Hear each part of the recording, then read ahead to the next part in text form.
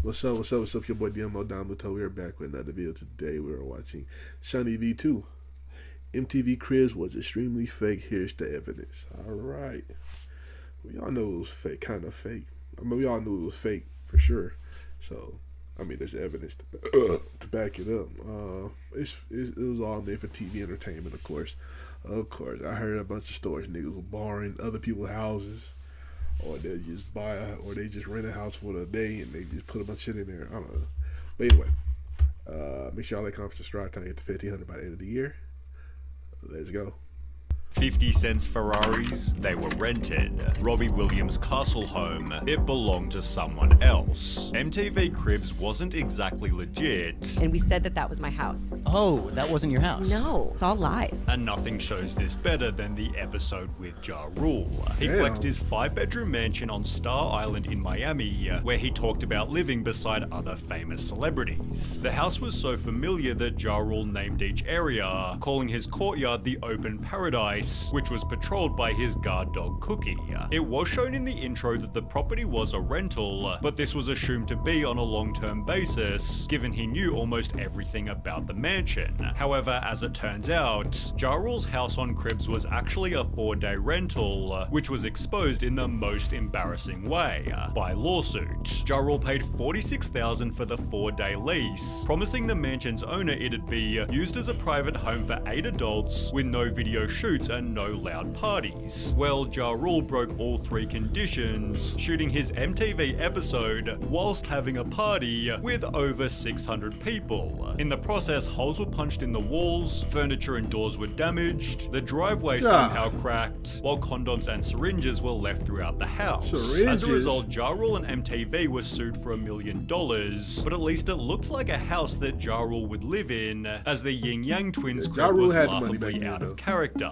The Atlanta gangster rapping duo opened the door revealing the most suburban house, filled with fish tanks, sailing boats, and sea-related artwork. We waving like the sea. We decorated this ourselves now. That mansion was definitely decorated by some old white people, not the Yin Yang Twins. This is clearly just a random old white guy's house that likes to fish and likes boats. They'd even argue over where they bought appliances and had to improvise names for each of the fish. You can tell the Yin Yang Twins have never been in that house. It seemed they at least owned the vehicles at the end, as the cars displayed by Bow Wow were rented for the show.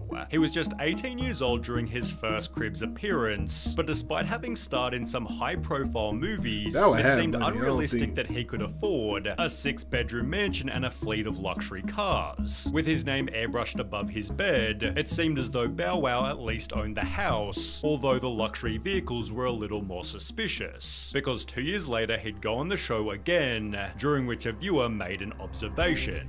We had MTV Cribs running in the background and watched 21-year-old Bow Wow show off his bachelor pad in Miami, along with his pimped out Bentley, Lamborghini, and Cadillac Escalade. But then we noticed the word Prestige at the bottom of all 3 cars, and decided to Google Prestige Rental Cars Miami, and what do you know, there it was. Prestige was the name of the company that Bow Wow rented the cars from, which was likely encouraged by the show, as Birdman also used the service during his appearance. Regardless, people clowned on Bow Wow, stating, "Ha ha ha, I wonder if he rented the condo too," which... Why they even do this? So they can, like, why would this a show for celebrities to stunt on this? I don't... This is crazy, because, like, yeah, it was cool back in the day, but, like, this show wouldn't work today. I don't think niggas really care. Niggas think, because, like, today, today's society, I think people are more, they're not in awe of, like, celebrities like that as much anymore, right? So, like, so if they saw a house with a nigga with a bunch of cars, like, nigga, why would you waste all this money? I feel like only kids will find this cool. By looking at his life was also highly likely. For example, he'd post his Ferrari to his Instagram, writing, "Take the drop top to the night spot. Keep the California in California. We went hard tonight, Grammy weekend," which was then reposted by a car rental company who accidentally exposed our good friend Bow Wow pulling up to the Grammys with our Ferrari California. 1 year later, it was exposed for flexing a rented Hollywood mansion, but the worst example was in 2017 2017 when he'd post this to his Instagram. Alright, we He talking showed about the MTV private Cribs. jet Get he was off. taking Alright, to we his ain't about to do this to concerts, Bow Wow right yet now, the bro. very same day this Bow Snapchat Wow, one went of my favorite viral. rappers, bro. So this guy Lil Bow Wow Who is better on do my this? flight to NY, but on Instagram he posted a picture of a private jet caption traveling to NY today. Shaking my head. Turns out Bow Wow's picture of his private jet had been taken from a limo company's website, prompting people to dig even deeper, discovering he'd done this on more than one occasion.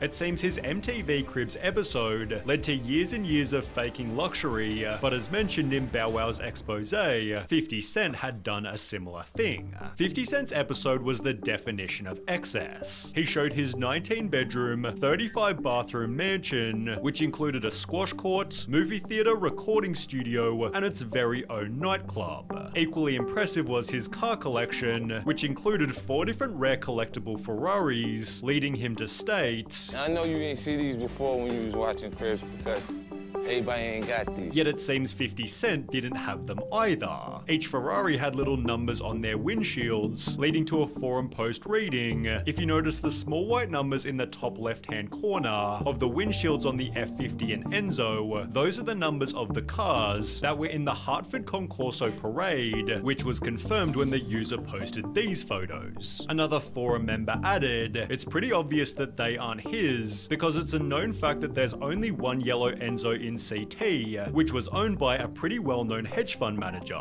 Well, someone else then officially confirmed. The Ferraris are unfortunately not 50 Cent's. He invited my friend over to his house for this, and my friend let him use his cars for the episode, and they were filming some music videos that day as well. The Enzo F50 and 599 all belonged to one owner. When 50 Cent later filed for bankruptcy, he'd admit the cars were rented. He'd instead pay off debts by selling his mansion, therefore joining the likes of JoJo, who admitted to doing MTV Cribs while she was actually homeless. JoJo showed MTV through her Cape Cod vacation home, where she supposedly loved spending her summers. It was therefore a little weird that she'd invite her extended family, but she'd reveal the reason for this exactly 10 years later.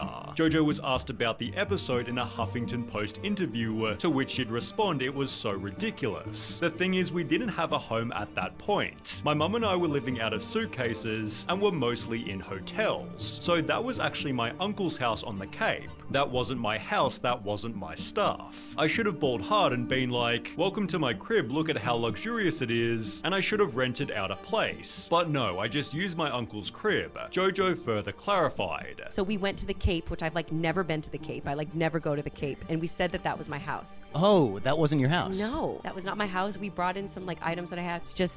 It's all lies. Should also answer the question. Why even bother doing the episode then?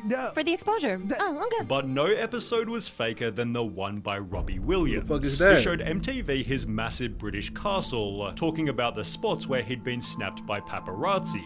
He then shows his group of friends before making a joke. I don't really know these people, but what I do is I actually phone Rent-A-Friend. But apparently he'd also phoned Rent-A-Castle. You see, the building was so big that people recognized it as the famous St. Catherine's Court, which was owned by someone else completely, Jane Seymour. She had no idea that Robbie ever went there, or that he'd hired a fake butler to help out with the shoot. It wouldn't be until 17 years later that Robbie finally admitted, we didn't let Jane know that I was gonna pretend it was my house. And because I was like 23 and full of spunk, I didn't even consider other people's thoughts or feelings. So I'd like to take this opportunity to apologize to Jane Seymour, but it might not have even been Robbie Williams' fault. Because Redman explained in a DJ Vlad interview that MTV tried to get him to rent a house for Cribs. They wanted me to rent a house so I can open the big double doors and shit like that. Oh, you want me to rent the house? MTV trying to choose the home themselves. The first thing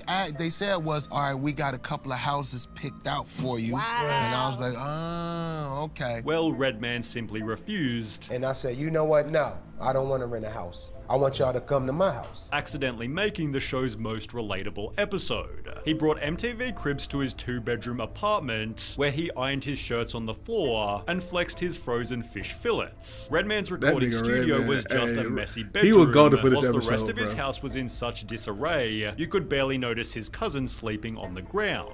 He concludes the episode stating, next time y'all need to find me, just rub these 2 wires for the doorbell. Don't worry about the screen too. You know it's still good. The realest episode Niggas, of bro. MTV Cribs. Niggas. Redman didn't fake it like other celebrities. That's hilarious. Nah, that red man one was crazy. But I mean, it was real though. It was real though. So fuck it. And plus, wait. They had to rent the house. MTV wasn't renting the house. Oh hell no. I hope that. Well, obviously, I'm pretty sure the celebrities getting paid to be on the show, but like, nigga, I got to rent a house for my own money. Nigga, you better come to this little apartment I got, bitch. Fuck you. You know what I'm saying? It's awesome. Like the show makes you think that celebrities was rich, and some of them niggas wasn't even rich. Like JoJo, I'm pretty sure JoJo wasn't even rich at the time. You know what I'm saying? I'm pretty sure she was. I mean, I'm pretty sure she was making money. I'm pretty sure I don't think she had enough to buy a great big house, a nice house and shit. Like, you know. And Bow Wow, you know, we ain't about to talk about Bow Wow. That's my dog, bro. Anyway, make sure y'all like, comment, subscribe. Shout out to SunnyV2 for this video. Make sure you check out the last SunnyV2 video I ever reacted to right here. And check out another video about information about celebrities right here. And I'll catch you next time. Peace.